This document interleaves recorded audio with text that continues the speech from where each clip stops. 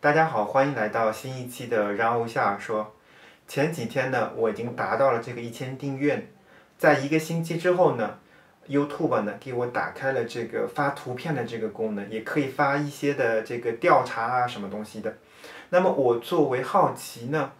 我就发布了一个非常有趣搞笑的这个调查。已经订阅我频道的朋友呢，已经知道了这个调查的那个内容。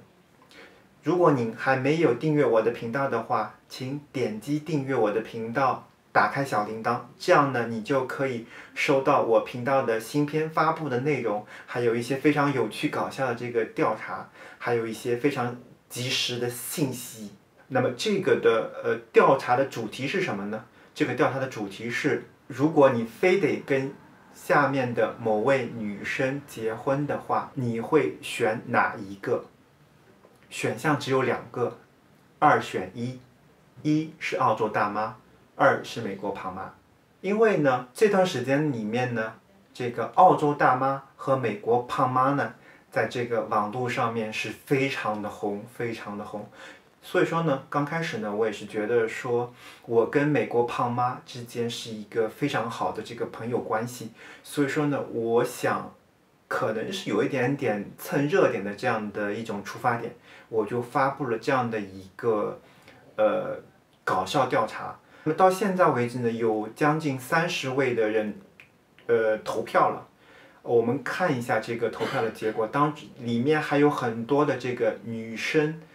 有这个投票，76%的这个受访人呢，他选择的是美国胖妈。剩下的24%呢是选择了这个澳洲大妈。我想发表一下我自己的一个观点和当时就是说发布这个调查的这个初衷是什么。这2位这个在华人界风起云涌的2位巾帼女将，应该说奋斗在不同的国家，一个是在澳洲，一个是在美国。那2位呢，现在都已通过他们自己的努力呢，都过上了非常稳定舒适的这个生活。那么澳洲大妈呢，实际上她的打拼的这个过程啊，实际上更怎么说呢，更吸引人一些。她现在的这个订阅量呢，也是非常的多。美国的这个老胡啊，跟他有做这个连线啊，所以说共同的这个直播，所以说呢，他的频道现在做的是非常的风起云涌。美国胖妈呢，现在虽然说还没有达到这个1000的订阅量，但是呢，他有很多的这个视频呢，点击率都是非常高的，超过了这个1000的点击率，有很多的视频呢都是稳定在600-700的这个观看量。那么澳洲大妈跟美国胖妈他们的频道的这个类型呢，实际上是非常的相近的，也就是说，公布一下自己在这个国外的这个生活的这个环境。那么澳洲大妈呢，她实际上她的亮点呢是在于说，她有一个比她小很多年纪的这个澳洲的帅哥老公。2个之间呢有一个混血的这个小孩，所以说呢，从这个看点上面就可以怎么说呢，让人家想到，比如说像这个法国的总统啊，也是有一个非常年纪大的这个爱人，所以说呢，可能会让很多的这个女生产生一种非常的优越感。实际上就是说，感觉说我50岁的时候，我能不能有一个30岁的老公，对不对？当然说呢，我要说一下，重点要说一下这个美国胖妈，因为不仅是我的朋友，但是呢，我跟她之间呢，实际上我们2个人之间的做视频，实际上起步阶段是差不多同一个时间段的。我呢相对来讲，可能作为一个男生，理工科的，所以说呢，在这个剪辑过程当中啊，使用方法啊，各个方面可能研究的比他稍微多一点，所以说呢，刚开始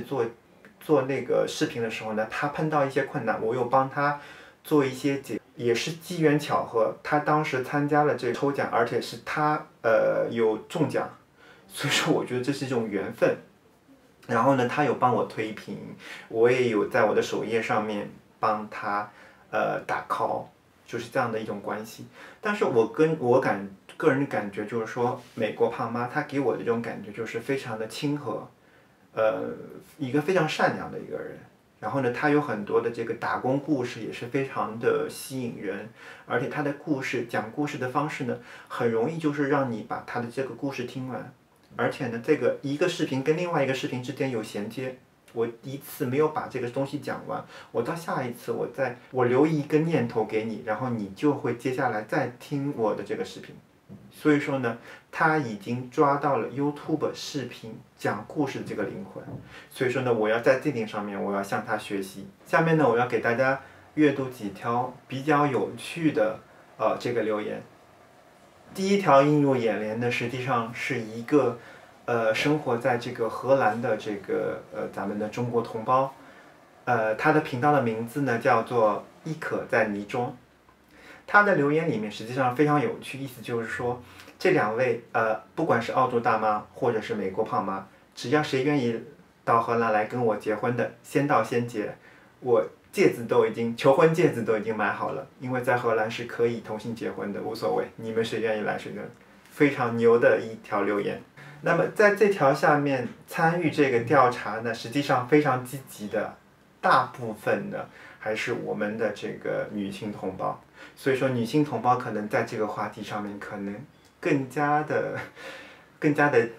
敏感，更加的积极一点，更加的来劲。有一位的频道名称叫做爱玩，那么他的这个留言意思就是说，胖妈她已经是我的另一半了。所以说呢，言下之意，他对这个美国胖妈的这个喜欢程度